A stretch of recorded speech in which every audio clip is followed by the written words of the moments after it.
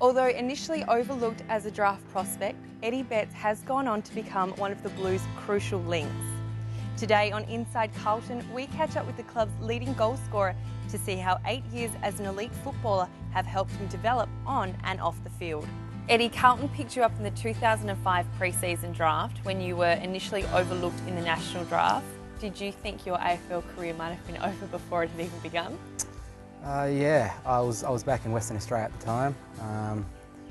My manager rang me up and said, "Oh, you didn't get picked up." So I was a bit devastated, but I knew at that time, I was overweight and I was carrying injuries, and clubs wouldn't look at you. So yeah, I was really devastated. What was your first impression when you got picked up by Carlton when you came out here? Well, they gave me a phone call when I was in Western Australia and said, "Listen, we're going to give you a chance. Come and train with Carlton." And my 18th birthday was that week, and all my family came across from South Australia and Western Australia. And I said, "Listen, could I have my 18th birthday then come across?" And they said, "No, come across now if you want a chance of playing footy." So just left everything and flew over, and they celebrated without me. But I came across and trained with Carlton. And they said they were going to pick me up on the rookie list, and then I think Trent Noble at the time was training with us. I got picked up for Richmond at number 1 on the pre-season list, and they were going to pick Trent Noble at number 3, and so they had no one else to pick, so they picked me and put me straight on the senior list, so I was pretty happy with that. What was the reaction from your family and friends? They were very excited.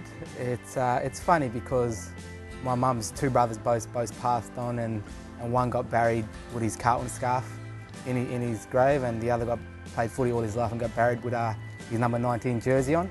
And I got picked up for Carlton and got given the number 19 jersey, which was pretty special. Tell us about your upbringing. You grew up in WA, you were then in Adelaide for a little bit. How did you end up in Melbourne? Well, my mum and dad split up when I was younger. My mum lives in Western Australia, my dad lives in South Australia in Port Lincoln. I was travelling back and forth, mum and dad, and then I shifted across to South Australia when I was 14 to live with my dad, and I was doing all the wrong stuff, the bad stuff there, breaking the law and all that kind of stuff. And my mum came across and seen that was happening, so she heard about this program in Melbourne. It was the Indigenous football program run by Phil Cracker, and she said, "Let's shift across to Melbourne, we'll give you a chance over there." So her and my auntie, her and her sister, shifted me across, and when I was 15, so I've been here ever since. So was it daunting to come to Melbourne as a 15-year-old? It was. You get homesick a lot, but because my mum and my auntie moved over and a lot of family moved over with us, it wasn't that homesick until they went home. So they waited till I got drafted and did all the stuff they needed to do over here. Then once I got picked up, they went back to Western Australia. So you have a very special relationship with your mum and auntie. How much have they influenced your life? A lot, because if it wasn't for them, I wouldn't probably be here. I wouldn't know where I'd be. I would be in South Australia somewhere, or Western Australia. I wouldn't be playing football, that's for sure. But yeah, they mean a lot to me. So let's talk a bit more about when you first came to the club. What do you remember in those first couple of years? I was really shy. I didn't talk.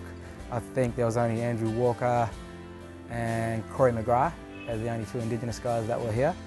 So I just really talked to them, and that was all.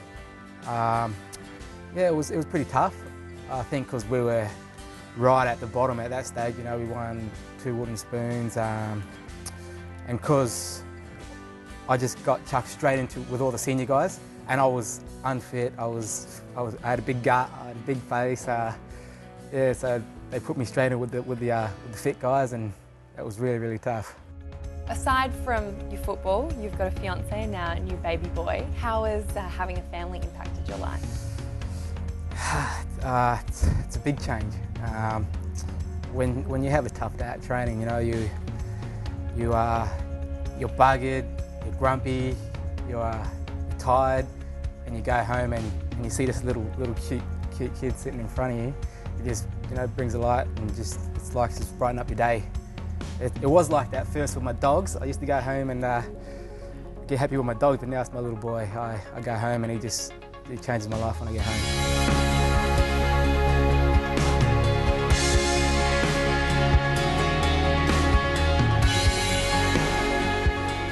of luck with everything.